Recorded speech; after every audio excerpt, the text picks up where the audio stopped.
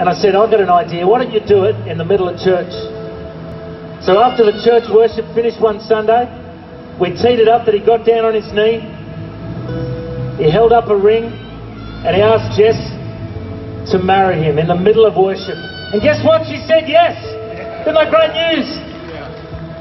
And then they decided to get baptised, so they got baptised.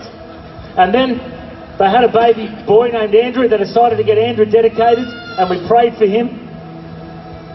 And Joel was still struggling with some things in his life.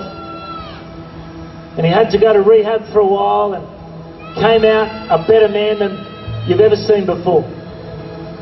And then they decided to have the wedding, but they couldn't afford it. And so we said, I know, let's have it at the King's Table Soup Kitchen. So what we did is we decked out the tables and chairs, everyone dressed up.